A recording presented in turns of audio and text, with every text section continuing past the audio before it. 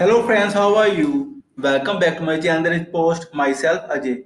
Hope you all are doing good. So friends, in this working video, I'm going to show you Reactjs, DatePicker and DateRangePicker working demos with validations.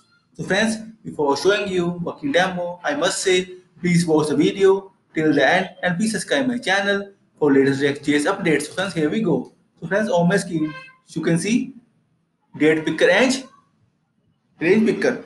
And friends, one thing more, I will also show you after submit the button, I will get the both input values. So friends, first I'm going to show you its validations.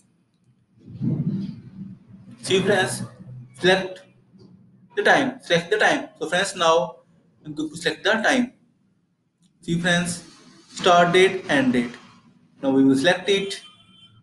Start date and end date. See friends, now I will show you both values inside my console. Submit. See friends, here are the values.